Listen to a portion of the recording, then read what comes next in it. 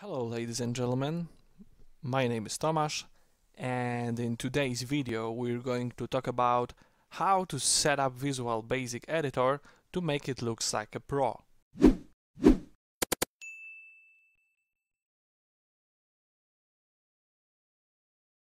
Alright, I was thinking about making this video from a long time, and I think it's time to do that. So, VBA Editor, or VBE.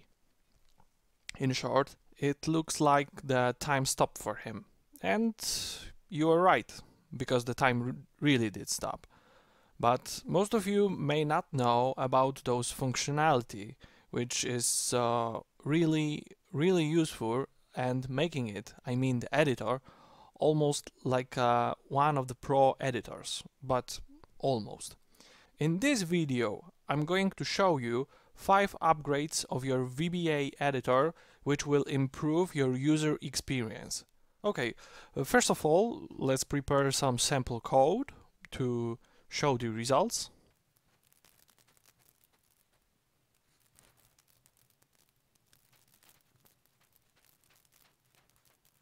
Okay, having a sample code, we can go to the first thing in our video. In the editor tab, what is most important, turn off, uncheck the auto syntax check. So it is here, tools, options, and editor tab. First of all, turn off the auto syntax check. Thanks to that, this will turn off those annoying messages boxes every time you don't finish the line for any reason, for example. Let's see how it works.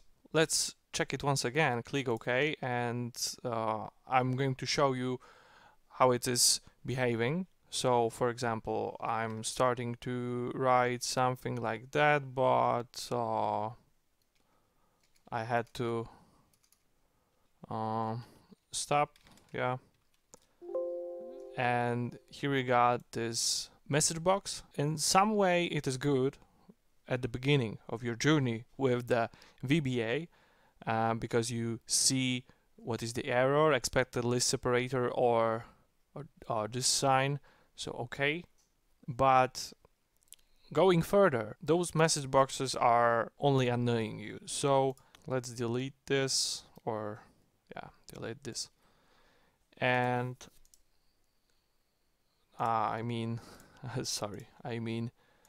turn off the auto syntax check, click OK, and now those message boxes are turned off.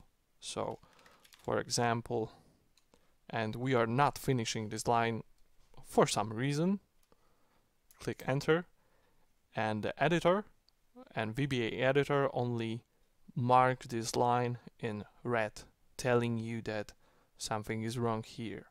Now you don't have to click any message box, and those annoying message boxes are gone.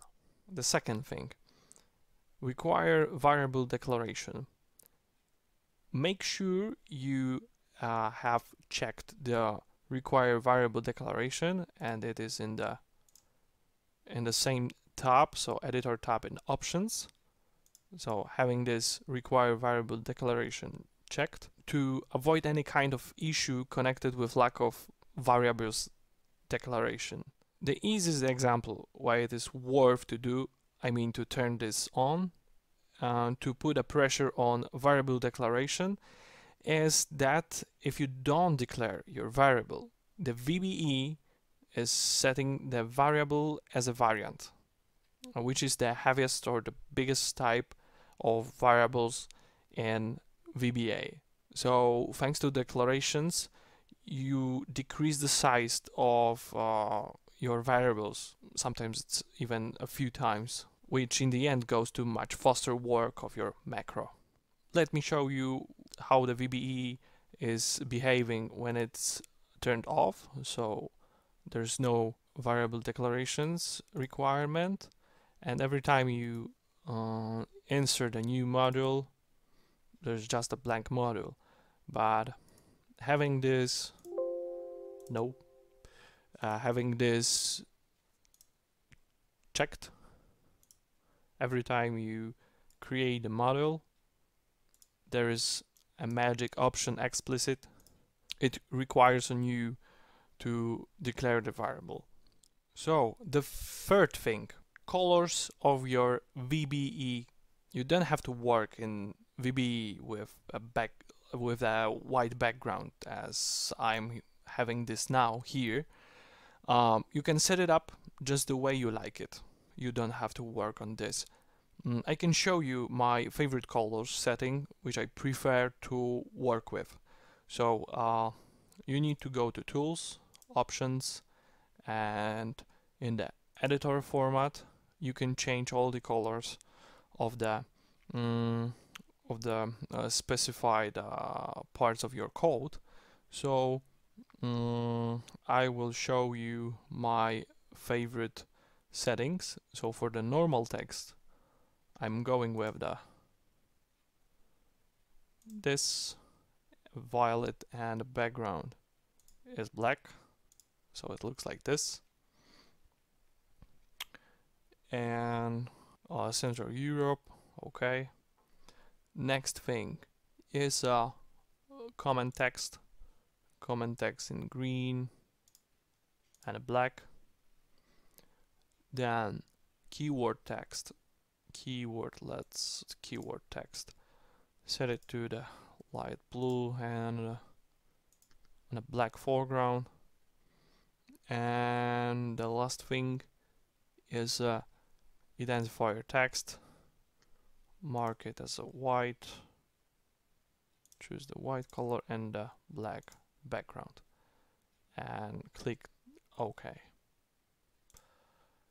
And here you have another set of colors, and just pick what's your favorite, what you feel the best to code with. The fourth thing I want to mention here is comment uncomment block. To comment the line of the code, you just put the apostrophe, just like I showed you here. So when I'm putting this, it turns green, as we set it earlier in the options. You put this apostrophe in front of the section you want to comment out, and that's it. But there are some situations when you want to comment out whole block of the code. So for example, I want to comment out this, and to do that, not knowing the shortcut, you need to put this apostrophe in front of the every line of this block. But you don't have to do this. Let's put it out on this bar. So this option, which I'm talking now. So to do this, you need to go, for example, here and customize the bar. And now you need to go to comments and click the edit. And there is comment and uncomment. As you can see, I already put it out, and that's here. Comment and uncomment, close. Comment and uncomment block. So thanks to that options, I can select the whole section of the code, and with only one click, I'm commenting out every line. And if I want to return to the to what I had in the beginning, so to uncomment this whole block, I need to just click uncomment block, and all the apostrophes are gone. So thanks to that, using only one click, you can comment or uncomment whole the block, whole code block. And the last thing for this video is definition and last position. Those functions will help you to move between your subs and functions in the code. When you see that there is used any sub or function, instead or Control plus V, Control plus V, I mean, and searching for this routine in the model for this sub or function, or in the model or whole project, you can just click on the name of the routine and click the definition. So for example, in our code, we got here hello world, sub, and to go there you don't have to, as I said, click Control V and paste here hello world and click find next. There's only that in this module, so we need to check the current project and find next. And here we got the hello world sub and the module 2. So you don't have to do that to find this sub. You can just click on the hello world, right click and go to the definition. It just moves to the hello world sub. And to return to the place where you have been, you don't have to click the module 1, or you don't have to remember in which module you were. You can just right click here and go to the last position. And instead of right clicking, you can also add those options to the bar. Just go to the customize, and in the view tab you can see the definition and the last position, and you can just drag and drop it here.